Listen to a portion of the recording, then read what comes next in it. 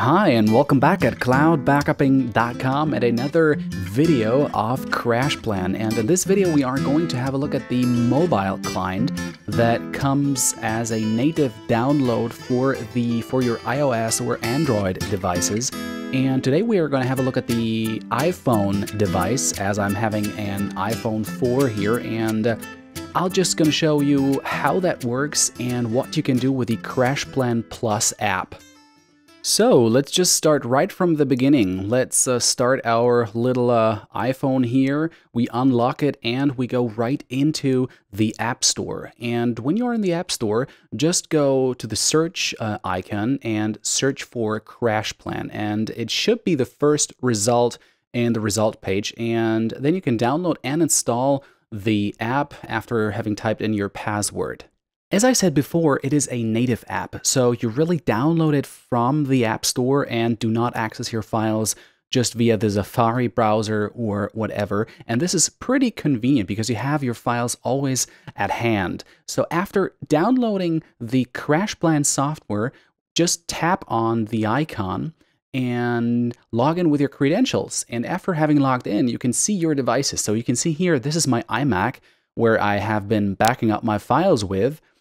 And after some initial loading time, you can see all the files that you've been backing up all the time and also can access those files. And the best thing is you can preview those files and download those files to your iPhone and then transfer that to any other device that you might like and need. For example, you forgot a presentation at home and now you have to give an important speech, but without the presentation, obviously this is going to be difficult. So you just can tap on the presentation, it downloads it, and then you can preview the presentation here on your iPhone and, for example, send it to you by mail and get it on the PC wherever you might want to hold the presentation on. So let's say you want to preview not only a presentation, but also, well, what kind of file do we have in here? So you want to preview a PDF or want to read, I don't know, you want to read a PDF that you've downloaded from the internet, and now you are on a train ride and you just tap on the PDF file, and when it's downloaded, you click on it and you can just read the PDF from within your iPhone. And if you need a little larger, obviously you can zoom in as well and scroll through the PDF. So what else can we view with the file browser here? Yeah, we could view, for example, some photos. So if you find a photo that you want to show to somebody or have a look at yourself, then you just tap on it and it downloads the photo. And sometimes it takes a while, but whenever it is ready, it gets the check mark, and then you can browse and have a look at the JPEG. I can't stress enough how valuable this feature is to me because I tend to forget a lot of files when I'm traveling or something like that, and this way it allows me to have all my files basically with me on my iPhone.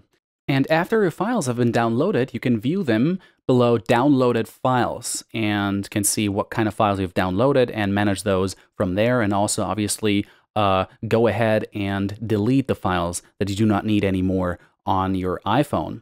So I was really impressed with the ease of use of that software. It really doesn't offer a lot of fancy features. It really offers the basic, and the basic is to view your files and get your files while you are away, and in case you have forgotten any important files on your PC or on your Mac at home. So I really hope I could provide you an insight into the mobile software of Crashplan. Do keep in mind that you need a Crashplan Unlimited account, so you need the unlimited backup functionality with Crashplan, but they have pretty affordable plans, so you can get a backup for as low as $2 per month. So check those prices out, and you can have a look at the whole review I've crafted on Crashplan on cloudbackupping.com/crashplan-review, and there I go into great detail of other features that Crashplan offers, and also I have other videos that provide an inside look into